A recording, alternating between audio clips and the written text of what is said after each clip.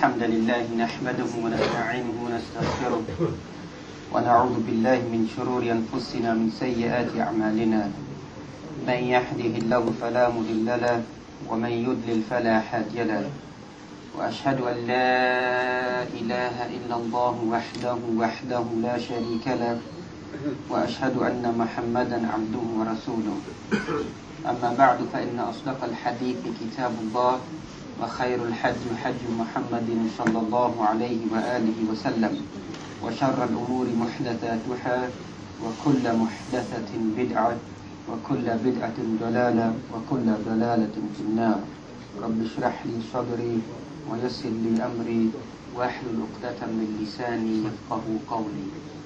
After praising Allah subhanahu wa ta'ala, it gives me immense pleasure and a great feeling to return back to this house of Allah subhanahu wa ta'ala, and such privileged friends that I had in my stay in the International Islamic University of Islamabad. You can see that these are some of the fruits, the bushra, the glad tidings that inshallah Allah subhanahu wa ta'ala places on this word for the believers. And we aspire that these words that we disseminate today will be none other than the glad tidings. وَمَا تَوْفِيقِي إِلَّا بِاللَّهِ, and my ability is only by the permission of Allah subhanahu wa ta'ala. Just to give people the targheeb, the encouragement that there are various places of learning where a person can go and learn the deen of Allah subhanahu wa ta'ala and return back to this country and benefit humanity, and firstly to benefit oneself. And this concept of targheeb and tarheeb that we find to encourage people is part and parcel of the sunnah of the Quran, and likewise the way of the Prophet Muhammad sallallahu alaihi wasallam as well. So you find that the ayat in the Quran, bayn targheeb wa tarheeb, are between encouraging you to do something, at the same time tarheeb, telling you to stay away from something. You find the ayat of Allah subhanahu wa ta'ala between bashir wa nadhir, between giving you glad tidings and warning you about certain instances or to stay away from certain actions. Likewise you find bayna wa'dun wa wa'id, between a promise and a stern chastisement that individuals could be exposed towards. That is the sunnah of the Quran. And thus you find on many occasions that we focus on the good things. That people like to hear about the good things.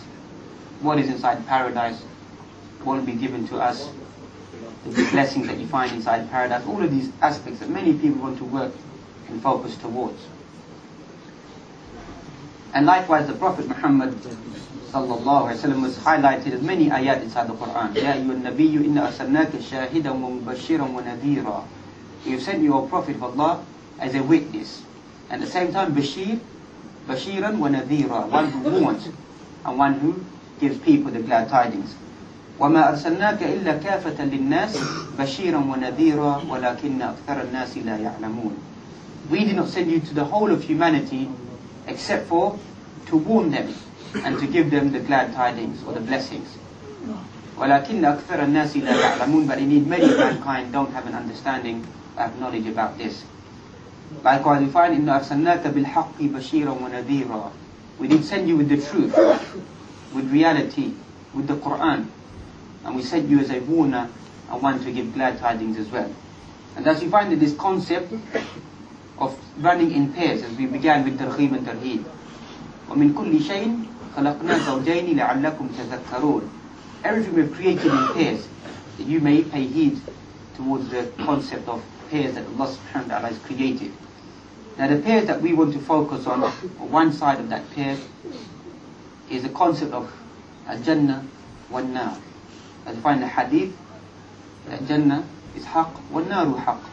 That paradise is a reality, likewise hellfire is a reality as well. And so as I mentioned, many of us begin to sway towards the concept of studying about paradise, because naturally a person needs to have a yearning desire to enter into paradise, to know about the things that Allah subhanahu wa ta'ala has created. And as the ulama talk about the ayat which talk about al-Na'im, talk about paradise, that the asma are exactly the same as the names that we live on a daily basis. As for the reality, they're totally different. So the fruits, the drinks, al-anhar, min laban, or min asal, or anhar min khamar, the rivers of wine, of alcohol, pure alcohol, sharab al-tahura, mind you, in that day in paradise. The concept of water, milk, pure honey. These are all names that we can relate to. And likewise the fruits that have been mentioned and the vegetables, etc. Wal-ashjar, wal-anhar, the rivers, the trees. It's so that insan can relate to this concept. As for its essence or its entity, is totally different between this dunya and the akhirah. But just to bridge that gap, and that's why many ulama, they talk about it, they write about, and in Tasweerul Fanni, write about to describe the Quran as if you can visualize it. Many ulama collected those ayat. And that's why you find that the Quran has this deep nature that many of us can't seem to understand. We tend to skim read over the Quran. But the Quran has a science, if you study in the science of ulum al-Quran, talking about the Quran making tashbih, or making tamthil, making similarities between things of this dunya and things of the akhirah. For example, many of the ayat which talk about sending down of the rain from the heavens, فَاخْتَلَطَ بِهِ نَبَاتُ الْأَرْضِ, and it mixes with the earth, and then you find that the vegetation begins to grow. And then Allah subhanahu wa ta'ala gives the parable of this dunya. And this is the concept of this dunya, that you find the vegetation, it grows, and then you find that it stems, it flows, and then it begins to wither away. And that's the dunya. And the dunya is just an allurement, a beautification of a short span of time. As you find in the verse, if I'm not mistaken, inside Surah Yunus, was zayyanat, that the earth becomes alluring. And the ulama talk about was zayyanat yusta'mal lil-urusa, is used for a bridegroom, that she beautifies herself for that one day, and after a short while the beauty begins to disappear. And as you find as a side point, a woman is married for 4 things, either for her deen, her lineage, her honor, or her beauty. All of these will go away. Her wealth, her honor, her family lineage, and her beauty as well. فَاظْفَرْ بِذَاتِ الدِّينِ تَرِبَتْ يَدَاكَ. Seek the woman of religious nature, and you will be blessed. You'll find blessings inside your hand, meaning the contract that you entered into. But here this verse, or this word talking about was zayyanat. Once again, it shows that it reaches a point of beauty, the land, and it begins to wither away. Has no value at all. And likewise is the dunya. That you are attracted to the dunya, but after a short while it will be taken away from you. And nothing will go with the individual except for the a'mal, the righteous actions, which all of us, inshallah, through this month of Ramadan, are trying to build upon, to gain the maximum benefit in this month of Ramadan. To create that concept of لَعَلَّكُمْ تَتَّقُونَ, that you may be pious individuals. Because as you find, that taqwa is none other as a shield between you and the hellfire. As-sawmu junnah. As you find the hadith, the fasting is a shield that will protect you from falling into the hellfire. And that's what we want to discuss today, is how can an individual really save themselves from the hellfire, or go into a descriptive nature of what is this creation of Allah subhanahu wa ta'ala. Yes, at certain stages I mentioned, we do need to highlight the good things as well. But here, alhamdulillah, all of us being Muslims, at times we need to remind people the fearful things as well. That if you do such and such action, this could be your evil ending. Or this could be the ending of such an individual. That does not mean that we send someone to the hellfire, or we throw someone into paradise. That's not the role of any preacher or any individual. Even though some individuals may think that they have some label to go and label people, you are people of the hellfire and you are people of paradise. The way of the da'i is only to highlight, to give that yearning, that inclination that people yearn. Either the mushtaquna ila jannah, a yearning desire to make it to paradise, and a strong commitment to stay away from the hellfire. فَمَنْ زُحْزِهَ عَنِ النَّارِ وَأُدْخِلَ الْجَنَّةِ فَقَدْ فَازَ وَمَا الْحَيَاةُ الدُّنْيَا إِلَّا مَتَاعُ الْغُرُورِ. Whoever is plucked out of the hellfire and thrown into paradise, فَقَدْ فَازَ, that is a successful individual. And then once again, as I began with, talking about this dunya, وَمَا الْحَيَاةُ الدُّنْيَا إِلَّا مَتَاعُ الْغُرُورِ. The whole, this world is one great big deception. That's all that this dunya is. It will deceive you. It is nothing but the trickery, talbis, iblis, the deception of the devil. Everything in this dunya has no value in front of Allah subhanahu wa ta'ala, no matter how much people promote the dunya. Even though, yes, you do need to seek the dunya for your welfare, for your family, for your children, and to have a good sustenance of living. But the real point of a mu'min is the dunya is in your hand, never enters into your heart. The day the dunya enters into your heart, then you may as well say salam upon yourself, which has happened to many individuals.